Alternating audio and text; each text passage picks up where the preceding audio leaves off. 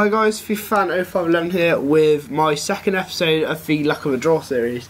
So this is the first part. For those of you who don't know, basically I buy 2 packs. The best player out of each one I then make a hybrid of those two, and yeah, we'll just play a few games of it. We'll play 10 games of it and see who the best player in the team is and how they are to use. So this is the first part of this episode. I'm just going to quickly open the 2 packs. So yeah, let's get into it. First pack. I've been getting quite lucky at Higuain on the front, so who knows what's inside. Right, now I have a choice here. Do I go with Rio Ferdinand or Freddie Guarin?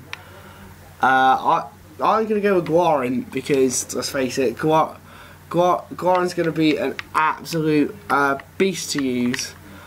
Quick sell Ferdinand because he's shit. Quick sell Fofana. Keep all the contracts. And right, now let's get into the second pack. And hopefully not get someone decent from another league. Right, here we go. Guarin on the first, second. Okay, so the team is going to be around Freddie Guarin and Luis Adriano, who surprisingly in the Champions League after I think four games at the moment has had 9 goals this season, which is impressive. So hopefully he can be as impressive on this game. So yeah, the hybrid is going to be around Freddie Guarin and Luis Adriano, and I'll be back after I've played my 10 games and show you what squad I use.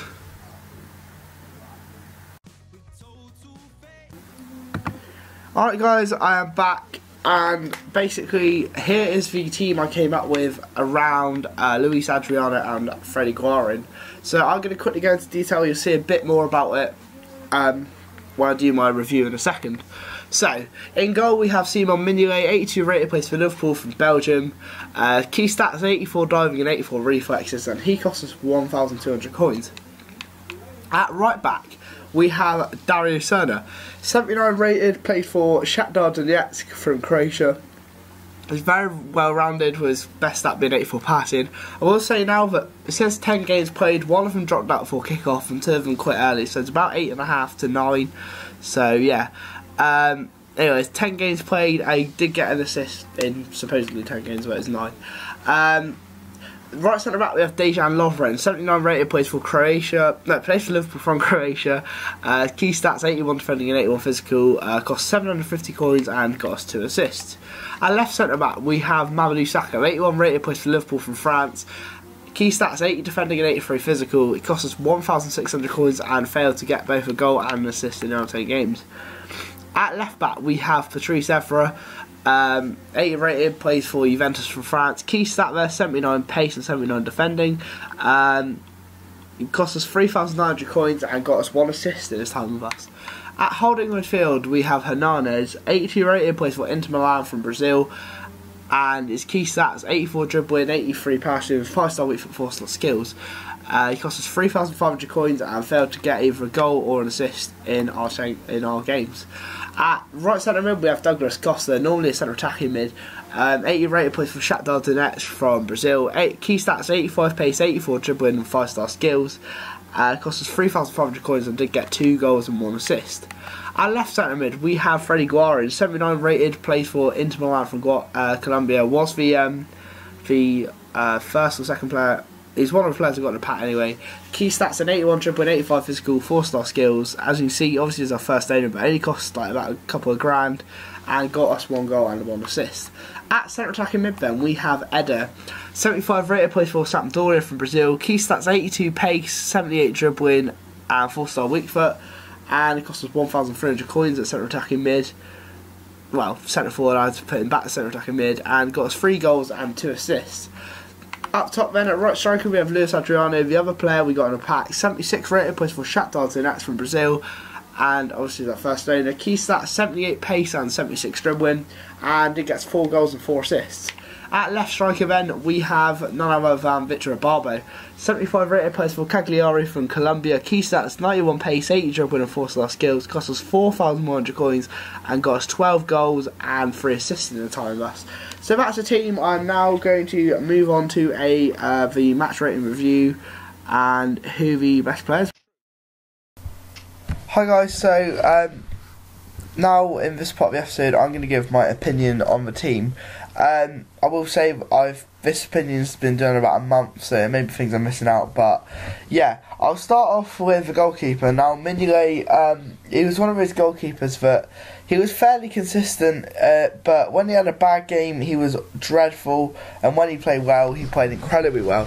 So yeah, that's all I have to say really about him really, and you've kind of got to be in a certain mood and have a very solid back four in front of him to be able to get away with just having him there. At right back, well, let's talk about fullbacks then. Cerner and Evra were very good for me. Two fullbacks are very well rounded. It's particularly Evra. I hadn't used him, I think, for a couple of FIFAs, but I did really like him despite his pace starting to go down a bit now and stuff like that. He is still a very solid fullback.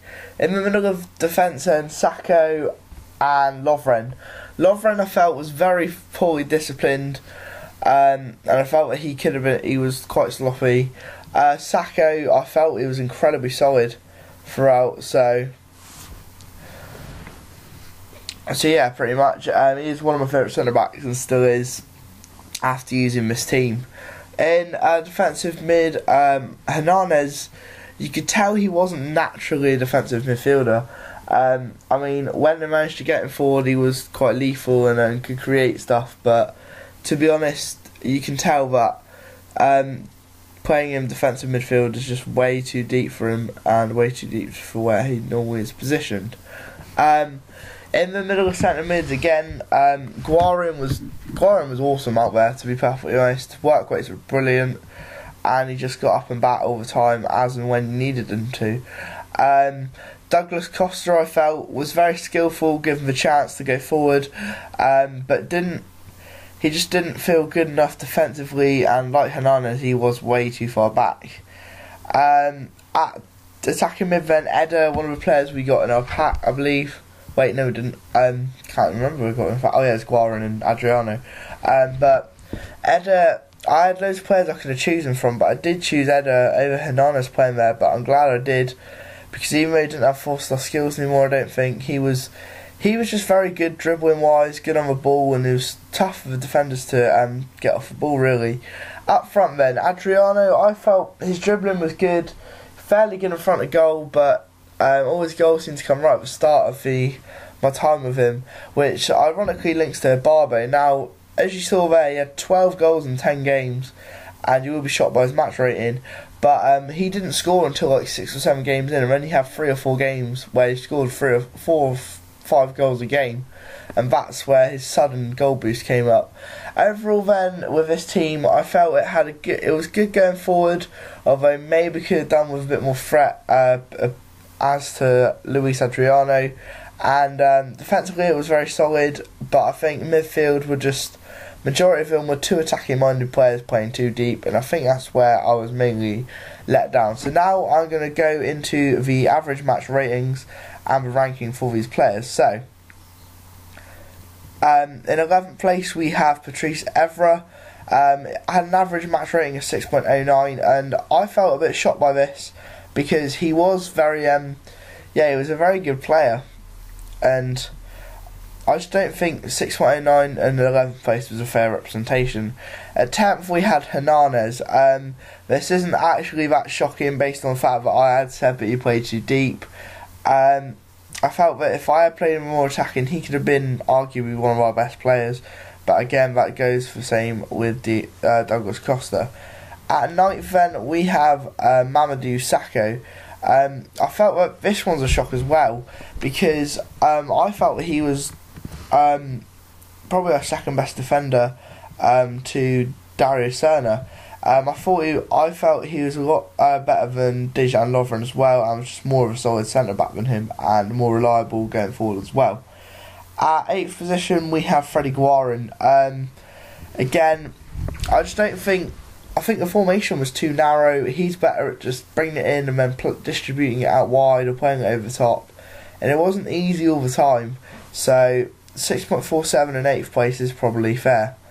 In 7th then we have Dejan Lovren, who, like I just said, was he did have poor discipline. his tackles were sloppy, and when there was a fast striker running towards you, like a Bonhor had a couple of times, I felt more comfortable with Sacco dealing against not just pace but physically as well. In 6th place we have Douglas Costa. Like Hernandez, I just felt he was playing too deep. When he was on the ball, he's very skillful, and I feel that later on in the series I do want to use him as an attacking mid or a centre forward, or just somewhere I can get more freedom with him. In 5th place we have Dario Serna. Now, I've used him the last 2 FIFAs now. He is very well rounded, particularly his inform cards that he got last FIFA, and he was just a good player to use and a very solid right back. The only downside I'd say to him like nationality and league links, but I mean I got away with it with Lovren.